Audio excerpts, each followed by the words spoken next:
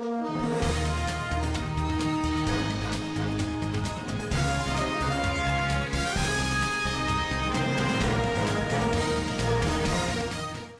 who was duped by a prisoner explains 90+ decisions. If you're perplexed as to how or why a successful and intelligent woman like Nandipha would risk everything for a convicted felon like Thabo, a South African woman who did the same, may have the solution.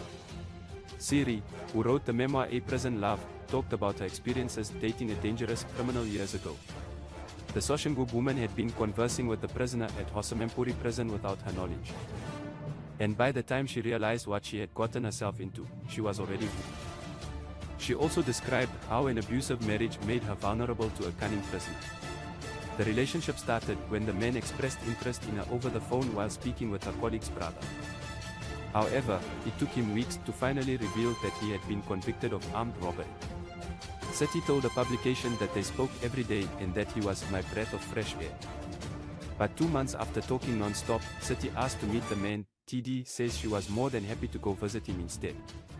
She continued by saying that I turned into a prison of love after her partner made it clear through his words and actions that he no longer needed me.